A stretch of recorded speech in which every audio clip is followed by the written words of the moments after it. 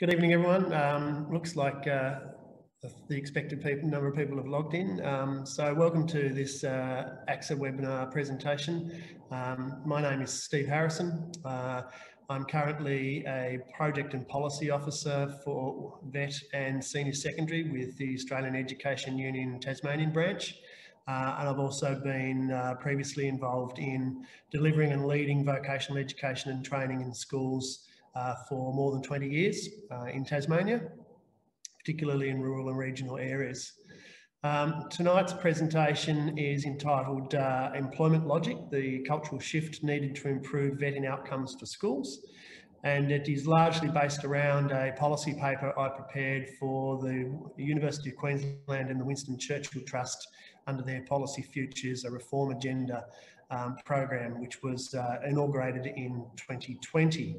I'm going to just have the video going in the introduction. I'm currently broadcasting to you today from the brand new Year 11-12 facility at Dover District School, which is 85 k's south of Hobart. I live in Dover.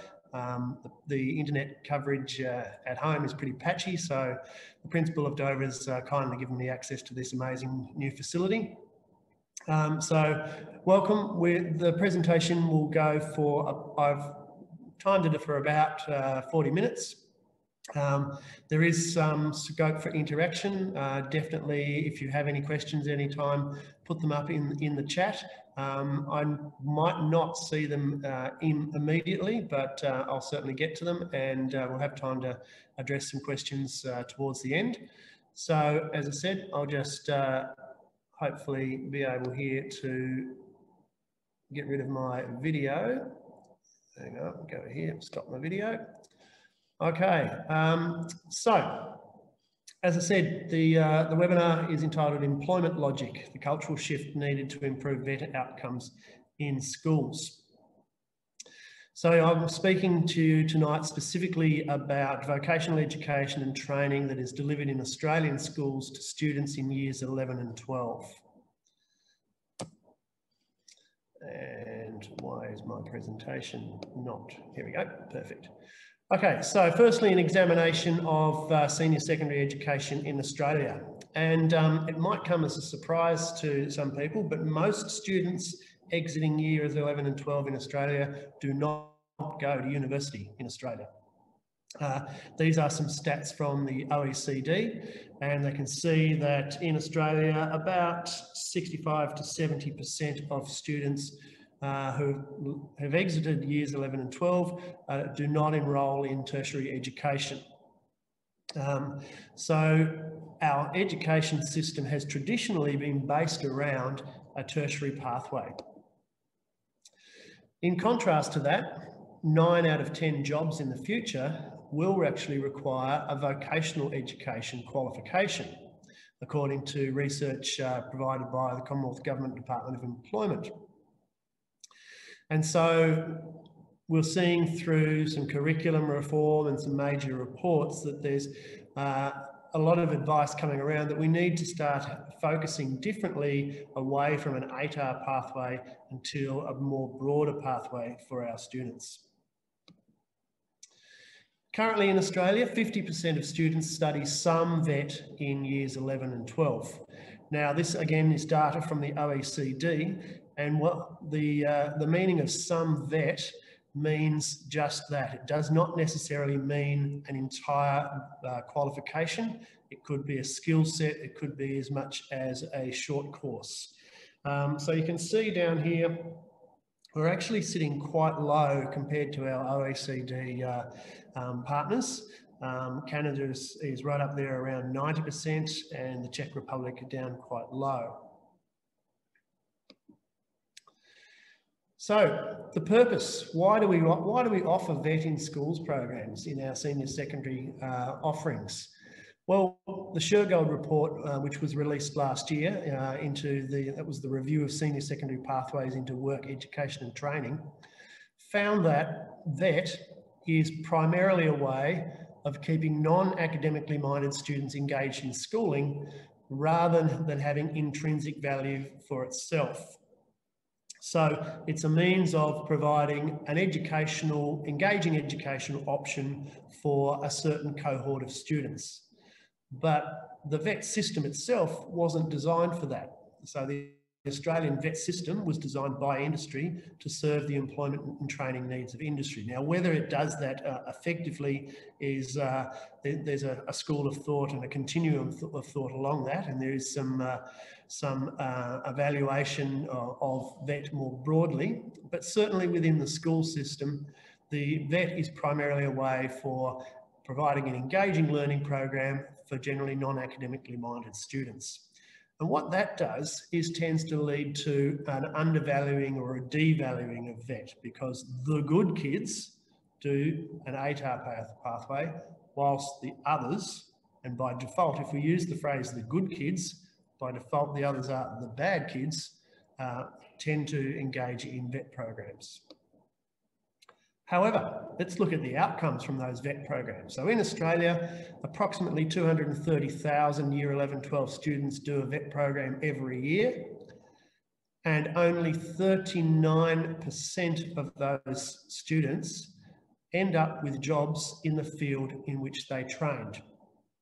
So that, for example, if they trained in a Certificate 2 in business, or a Certificate 2 in IT, or a Certificate 2 in sport and recreation, or Certificate 2 in trades, when you average them all out, 39% of them actually get jobs in that field.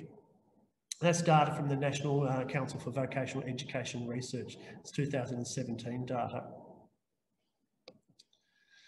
So, having said that, what does industry currently think about the products of our schooling system? So, a submission to the Strengthening Skills report, and this is actually quoted in the Churchil report, so it's a quote from a report. But basically it says currently VET in schools does not offer adequate pathways into secure, quality, sustainable employment once students finish their courses and leave secondary school. We saw that, 39% only. And industry is stating this is because the qualifications typically undertaken by school students, so that's the training that they do in the school, do not provide sufficient training or skills to meet the needs and expectation of industry and employers.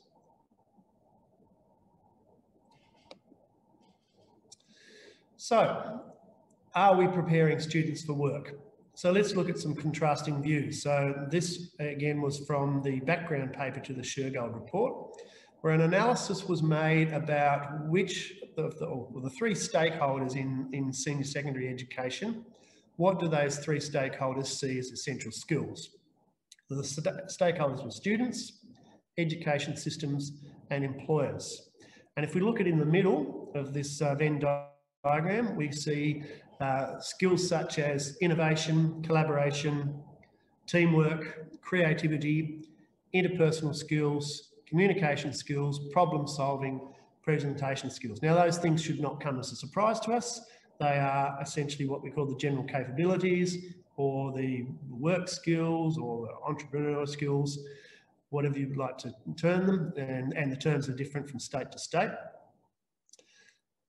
But what's interesting is if we look at the skills that employers value that are not valued as essential by either students or education systems, and they are aspects such as flexibility, accountability, honesty, authenticity, data literacy, leadership, self-management, initiative, and work ethic. Now, anyone who's been involved in any sort of career education knows that when we're preparing students to write resumes and preparing students for interviews, those factors in the yellow are the ones we get them to focus on when they're applying for jobs. But interestingly enough, they're not the ones that we necessarily see as essential in the educational programs that we deliver. So, what do students think? So I'm not sure if any of you are aware of the organisation called Year 13, but they've done some really interesting research into the opinions of our young people shortly after they've left our school system. This is one of their most recent reports called After the 8R2, released in 2018. And the question asked was, do you agree with the statement that high school successfully prepares students for the real world? 68% of students who responded to that survey said no, that their high school experience did not successfully prepare them for the real world. Now, if we factor in the 20% who neither agree nor disagree, only 12% of our student body exiting our senior secondary school system in Australia feel that high school has successfully prepared them for the real world. Now, that would be a worry in itself, except let's then compare it to what parents and educators think. Now, I'm not actually seeing my chat come up here, so if anyone's asking any questions, oh, yep, there's a couple of questions here. Let me just check those. No. Excuse me, I haven't used Zoom like this since last year. Okay, so no questions as such, right. Okay, so what do parents and educators think? In response to the question, are today's students equipped to thrive in the future? McCrindle, in their research and published in their report, The Future of Education in 2020, found that more than 9 in 10 parents, 92% of parents and 95% of educators believe that students of today are equipped to thrive in the workplace in the decade ahead. So there is a serious mismatch between what our students think and what we as educators think. And the question has to be asked, why is there? Why is that, that mismatch between those two perceptions? And I would argue that the disconnect is because us as educators operate within a school system that's nothing like the real world. Now, that might be confronting to some people, but that's what I would argue is the reality. And this presentation will go towards addressing why that might be the case. So, firstly, as I mentioned, the policy paper that I'm basing most of this presentation on was prepared for the Policy Impact Program of the Winston Churchil Fellowship Trust and the University of Queensland. And I was successful in gaining a Churchil Fellowship in 2016. The topic of my fellowship at that time was exploring school-to-work apprenticeship pathways in the European salmon aquaculture industry, because that was the area in which I was both training and leading programs. I spent 4 weeks in Norway, 3 weeks in Scotland, visited 9 schools and training organisations across the 2 countries, 6 industry operations. I conducted my investigation, determined my findings, and made some recommendations which were published in a report. And that report, just along with most other Churchil Fellowship reports, just sat there. Now, that's not the fault of the Churchil Fellowship Trust, but that's the situation. So in my trip to Norway, I visited 5 schools, from Stavanger in the south to a school outside Bergen, one at Måløy in the middle, one at the island of Frøya, which is just outside Trondheim, and finally a private school in Røvik called Voll Primary Industries School. And from that fellowship, I found some quite interesting information about the Norwegian education system in terms of vocational education and training in senior secondary. So a little bit of a snapshot of how the vocational system in Norway works. Firstly, in Norway, there is not a TAFE sector at the apprenticeship level. So all apprenticeship level training actually begins and is conducted by the senior secondary schools, beginning in years 11 and 12. Now, they call this model the 2+2 model, which means you have 2 years of education in an industry area in the senior secondary school. And then you apply for, and if successful, obtain a 2-year apprenticeship in industry. You're not able to gain that apprenticeship unless you have done those 2 years in that industry training at the school. So what it does is it instantly connects industry and schools together, because the schools rely upon the industry for employment outcomes, and the industry relies upon the school for those first year of training of their apprenticeships. The upper secondary schools are known as VGS, and I won't go and even attempt to pronounce that, but I will have a go at attempting to pronounce the next 2 programs. So in my field that I investigated in terms of the aquaculture training, students begin their training in VG1, which is our Norwegian equivalent of our Year 11, by studying a general primary industries course called Naturbook, which covers off on wild catch fisheries, aquaculture, forestry, and land agriculture. And they specialise in one stream in that subject. And in that subject in Naturbook, each student undertakes 5 weeks of work placement in industry. They then proceed to Year 12 or VG2 and to a specialist subject called aquaculture. And in that subject, they undertake 9 weeks of work placement. Now, you might think, well, how do they actually cope with the rest of their studies if they're doing 9 weeks of work placement? Well, in contrast to Tasmania, and I'm not sure exactly how this works in the rest of the country, but in Tasmania, a full-time Year 11-12 student load is 600 hours per year. In Norway, a full-time student load is 980 hours per year of study. So, as I said, following the 2 years in the industry training in Years 11-12, the students then apply for an apprenticeship, and they undertake another 2 years work and training in the industry. Now, the senior secondary schools also provide adult training for adults wanting to enter the industry in other ways as well. So you can see that already the structure of the system is very different to Australia, and the connection with industry is absolutely paramount.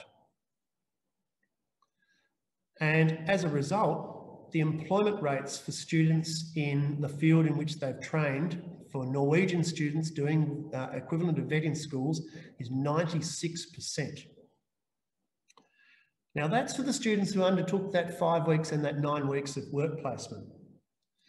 96% employment rate.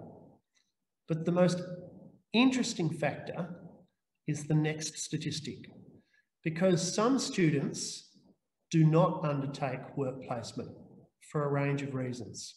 They still study the vocational program within the school in Year 11 and Year 12.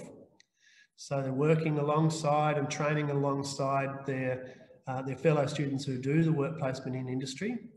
So for the students who don't do any work placement, what do you reckon the employment rates might be?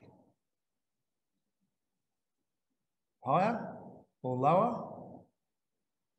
I'll put you out of your misery. It's 81%. Now compare that to Australia. 39% of our vetting school students gain employment in the industry field in which they trained in their vetting schools program. In Norway, the ones with work placement, 96%. Australian students, certainly in Tasmania, it's pretty familiar around the world, either do no work placement or maybe 10 days to 2 weeks work placement. So let's compare this 39% versus the 81%. What is it about the Norwegian system that gets an 81% employment rate in vocational education and training with no actual placement in industry? And the answer is found in these 2 concepts: the difference between an employment logic of education versus an education logic. So the concept of employment logic and education logic were defined by Raffet and Ianelli in 2007 in their paper, Vocational Upper Secondary Education and the Transition from School. This will be available for you to read, so I won't actually read from this extract from their paper here, but it does explain it in more depth. But in summary, an employment logic, so a training program that is structured within employment logic, means that the model of training at school and the model of training in industry are designed to reflect the employer's needs. The purpose of vocational education in an employment logic model is for students to gain employment. Employment logic models make sure that explicit links are established between the training, the qualifications and the skills developed to actually enhance those transitions to work. So remember back to that Venn diagram, those things in the yellow sphere which were sitting outside the education sphere, those are front and centre. And to do this, to implement an employment logic, the schools themselves, how they are structured and the culture within them are as much like workplaces as the industry to which the students are actually destined.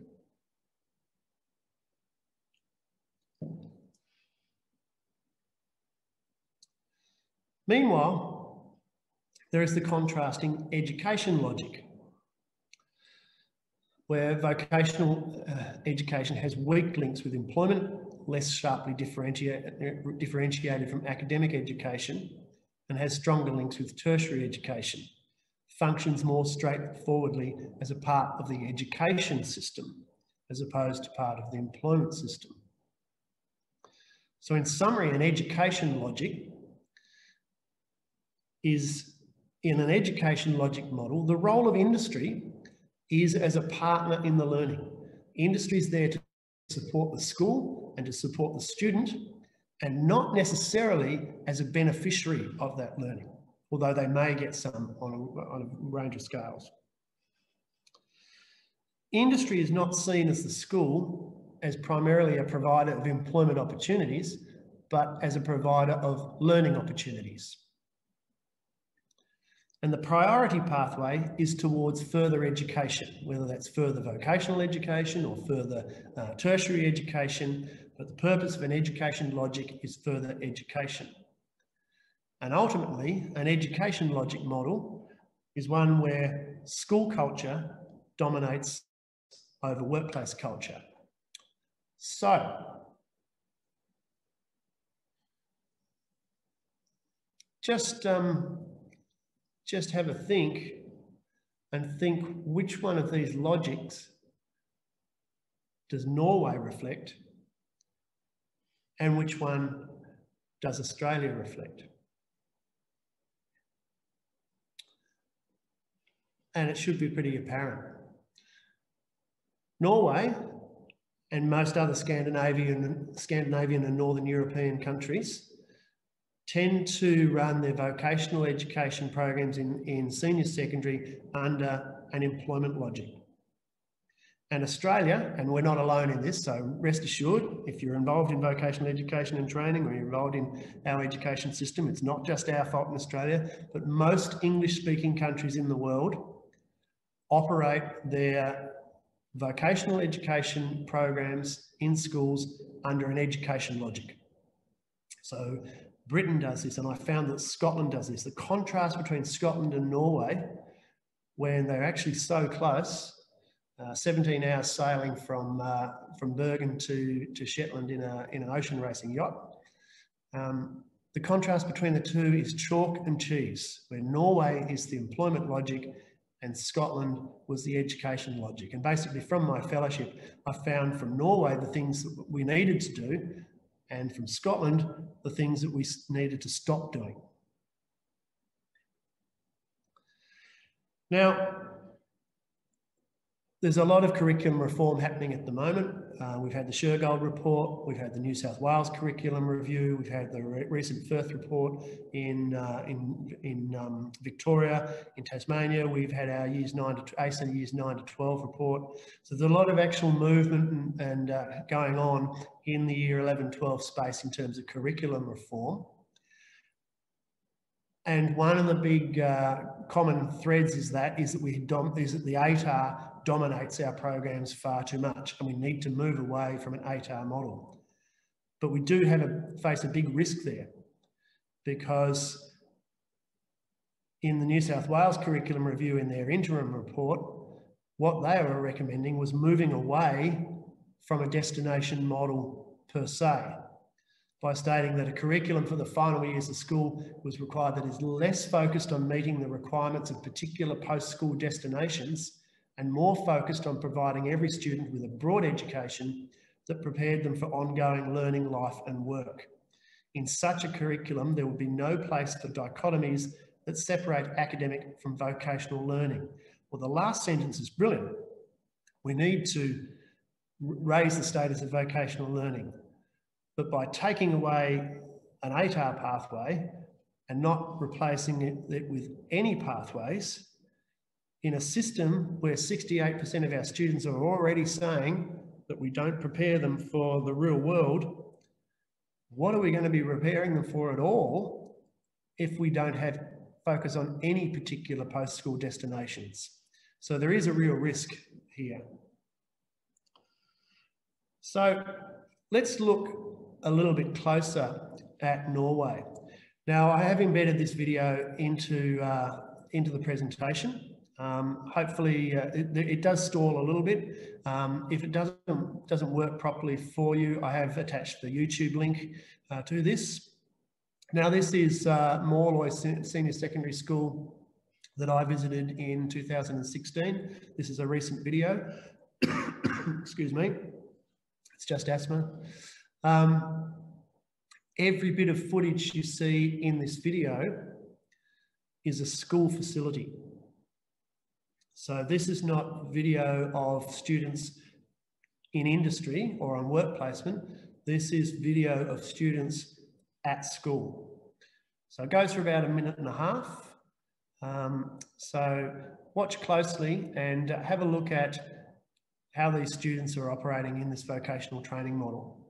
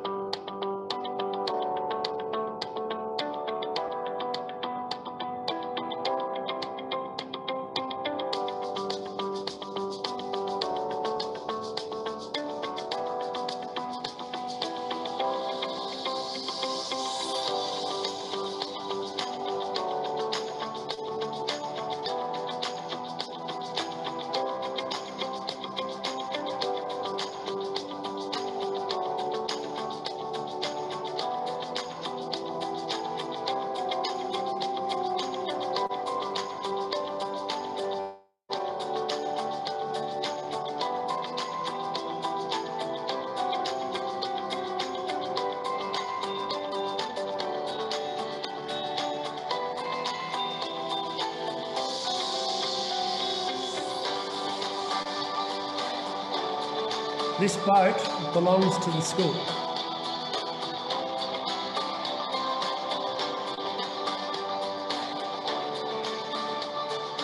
If you look carefully at the name of the boat, it's called the school bus.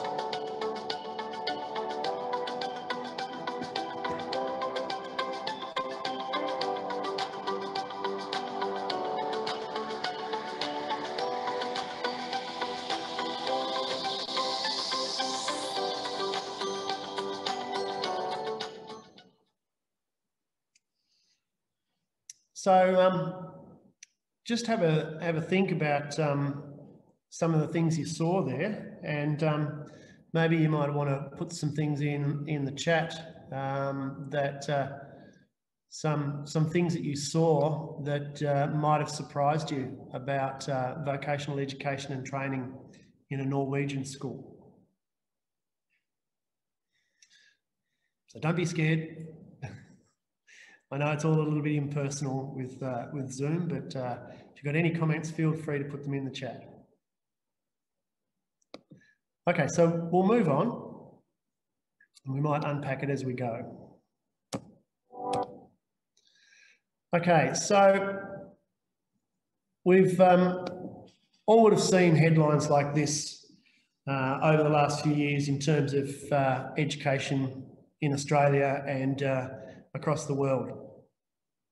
Too many schools stick to outdated traditions. The absurd structure of high school, educating students for an outdated world.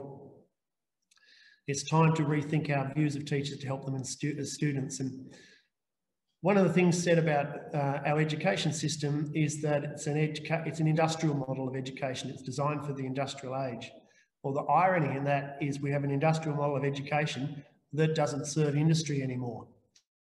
So we do need to look at some fundamental changes in how we operate across the board, but specifically we do need to look at some changes to vocational education and training. So what I'm going to focus on here in terms of looking at that contrast between an employment logic and an education logic is the thing that we call the soft curriculum. The hard curriculum is everything that we focus our effort onto reforming, what we need to learn, when we need to learn it, why we need to learn it. But there's so many other things that students learn and are taught in school that is not enshrined in the hard curriculum. And that's either called the soft curriculum, or more accurately, I'd like to call it school culture. Now, this was the topic of my presentation for my webinar for ACSA last year, and the link to that webinar is in this presentation as well. So if you want to actually check that one out, feel free, because I unpack a lot of this in a lot more detail. But basically in school culture, what we're talking about are aspects like relationships between teachers and students, timetable structures, behaviour management, dress codes, rewards and recognitions, relationships with community, means of communication such as PA, sirens, assembly, and how student representation is covered. Now, thinking back to that video from Morloy School, you saw that they had some amazing facilities. Well, we've got amazing facilities in Australian schools. So we've got trade training centres that have been rolled out across the country. They're industry standard facilities, and this is one of them. I took these off some random Google image searches. So this is a trade training centre, I believe, in Victoria. Facilities are not enough.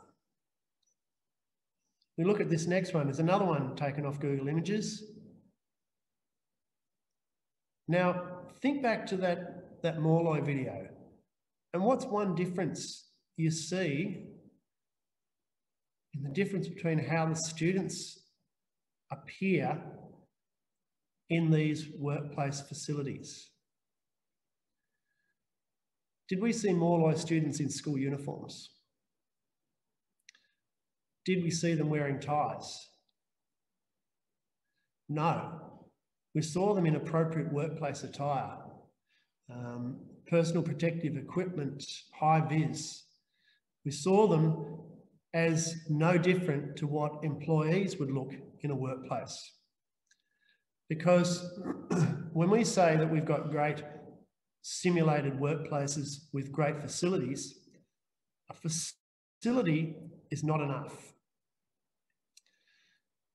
Now, Colley and et al. In their analysis of vocational education and how learning actually becomes embedded, highlighted the fact that learning on the job works not because you are on the job in a facility, it's because teaching and learning is a social and cultural event and becoming, not a technical event. And so the setting for the social and cultural context must be as authentic as the technical facilities. So basically what that means is we need to have socially simulated workplaces, not just physically simulated workplaces. And if you unpack the assessment requirements from the training packages for vocational education and training, you'll see that that's actually enshrined there, but it's overlooked. So this is the assessment requirements for a unit of competency from Certificate 2 in kitchen operations, one of the most commonly delivered vet in schools qualifications in Australia. Prepare dishes using basic methods of cookery. And it states, and these are mandated assessment conditions, skills must be demonstrated in an operational commercial kitchen.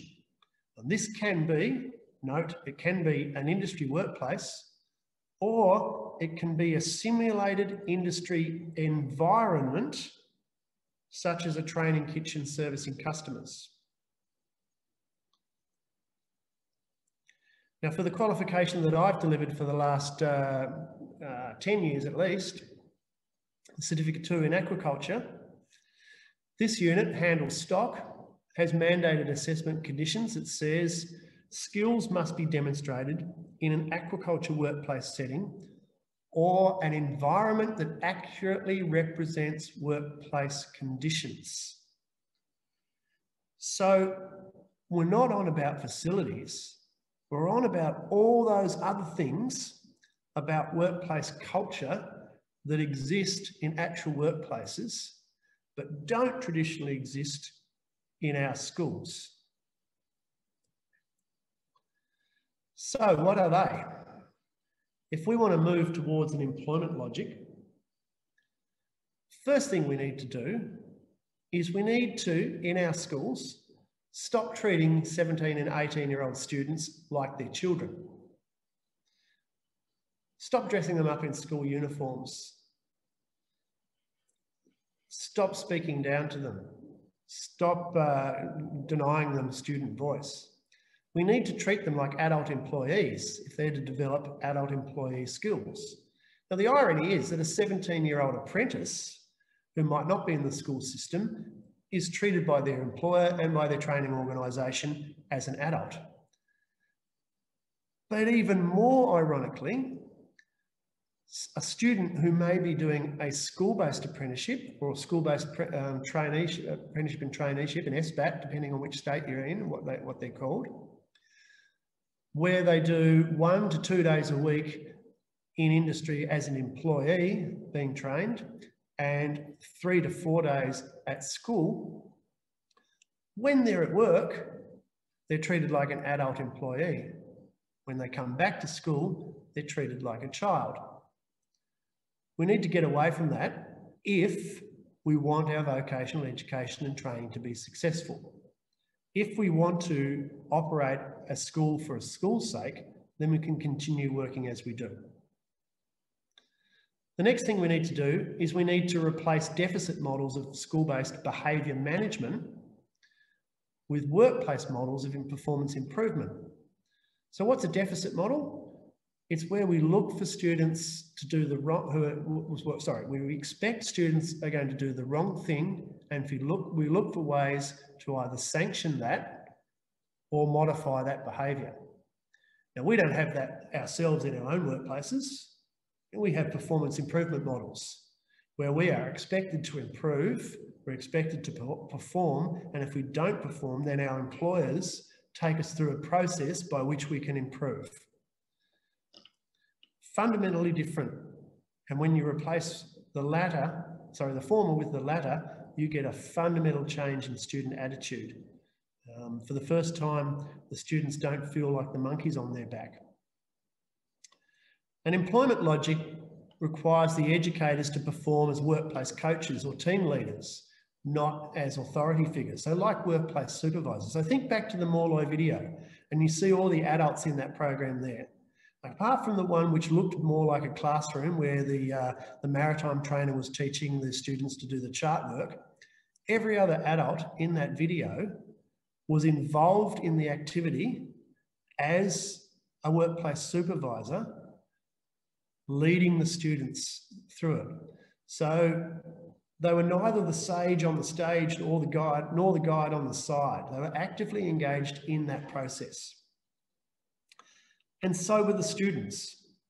So if we involve the students as partners in our organisation, like we involve our employees as partners in our organisation, if we trust them and we expect them to carry out complex and responsible and ongoing tasks as opposed to short, sharp learning activities, the depth of learning of those vocational skills will become so much greater.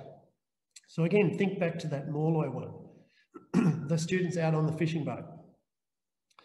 That trip goes out there for a fortnight and they're actually on the job working in highly responsible roles, learning tasks as well and performing as employees. Excuse me, I just like to clear my frog in my throat. An employment logic model will also change its time structure. Now, this is not an essential one. It's not a deal breaker, but it's a really powerful one. That if you can structure your time for vocational education and training as work sessions, as opposed to lessons, you're going to get more powerful engagement and learning. So in Tasmania, for example, our vocational education and training throughout our senior secondary system is delivered on 2 full days a week if it's a Certificate 2 qualification. It's one of the few things we do as a system that is embodying an employment logic. We have a lot of work to go, like all systems do, in moving to a broader employment logic. But one of the few things that we do is that when a student is undertaking a Certificate 2 in automotive or a Certificate 2 in engineering or a Certificate 2 in business, they are essentially going to work for 2 full days a week in their training. Their sessions are not locked into lesson times, bells, sirens, timetabled lunch times. Lunches and breaks are flexible, negotiated around the work tasks. So that's one thing that we do already here in our state.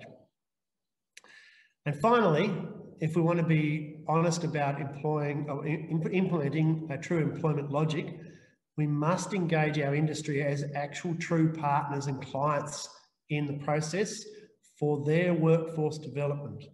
We need to make sure that the needs of those employers and industry are being met, because goodwill and for industry to engage in schools only goes so far. So that's pretty much it. Just change your mind. Easy. It doesn't cost anything. It doesn't really take a lot to change any major changes except for maybe your structures. Maybe students will have to get workplace health and safety equipment as opposed to school uniforms. It's easy, isn't it? We'll just change our mind like that. Unfortunately, it's not as easy as that, because we have the education logic dominance in Australian schools because our mindsets have been locked into that model of education for 150 plus years. As I said, we put all this effort into changing curriculum, but we don't put effort into changing how we think about how learning and education is delivered. So, a little bit of information now about why the Churchil Fellowship Trust implemented the Policy Impact Program.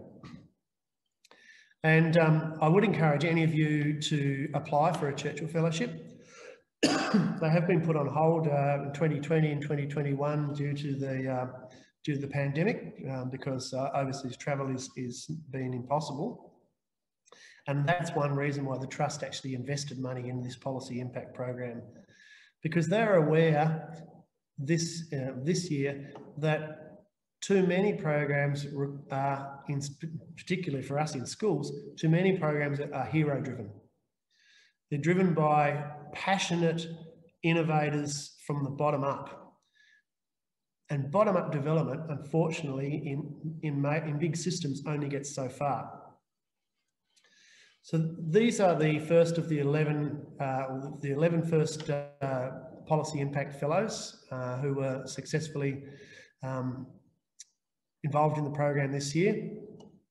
The project was launched at Parliament House, and one fellow you may have noticed who's been getting a lot of publicity is Katrina Marsden from the ACT, a criminal prosecutor in the sex offenders unit, with her fellowship around relationships and sex education. And it was very ironic that our launch for this fellowship project was at Parliament House in Canberra on March the 15th.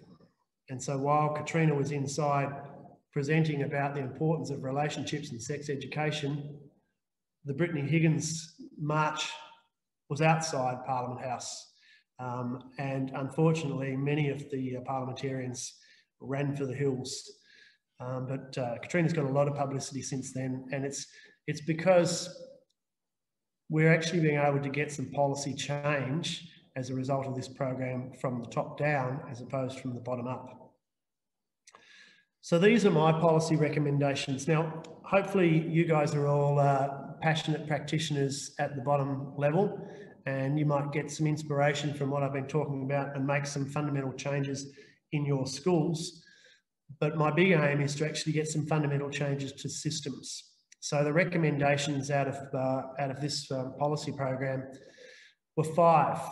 The first one, to support the development of vet programs to actually meet industry expectations, specifically to develop or to address recommendations 10D and 11 of the Churchil report. And for those of you not familiar or have forgotten all of the recommendations, recommendation 10D said that formal vet qualifications delivered in schools must be of a quality that is valued by industry and matches the quality of vet delivered outside schools. Now, to do that, we must change our workplace learning culture within schools. Recommendation 11 was that education authorities and industry bodies should formalise their working relationship in order to facilitate the engagement of industry in senior secondary schooling in a systematic and comprehensive manner. Now, there's no way that industry will do that unless they are actually getting as much out of the program as they are putting into the program, unless it's to do for their workforce development needs. My second recommendation was to tie school industry partnerships and workplace culture to the Commonwealth school funding arrangements. And that one was moving as an incentive. The next one, or a carrot, recommendation 3 was more of the stick. So all registered training organisations have to comply with the Australian Skill Quality Authority's registrations, for standards for registration. And one of those is that they must meet the assessment conditions.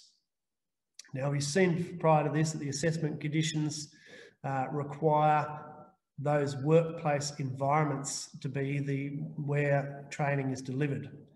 Now, if RTOs were adequately audited against whether they provided appropriate workplace environments for the delivery of vet in schools, then currently the vast majority of RTOs involved in the delivery of vet in schools would not pass that compliance audit, because our environments are facility-based, not socially based.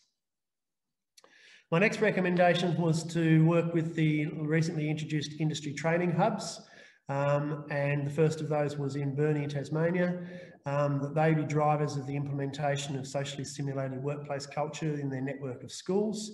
Interestingly enough, the Burnie Industry Training Hub and the Townsville Industry Training Hub that I've presented to both of those have taken this work and passed it up through the line, and it looks like this will become policy for the operation of industry training hubs. And finally, recognising that most of our teachers in our school systems teaching vet are not necessarily come out of industry, but they are school teachers who've developed industry competence, but have largely worked for most of the time within that school culture, that we need to tie funding arrangements to mandate professional development for those vet teachers so that they can develop the capacity to implement these workplace learning cultures within their schools. Because unless our teachers are supported, then things are not going to happen or change. So, I might throw my, my screen open again, my video. Okay, so these are my contact details. I'll just minimize the chat here and go back to my presentation. And so that's my mobile number. That's my AAU email address, projectofficer@autas.org.au.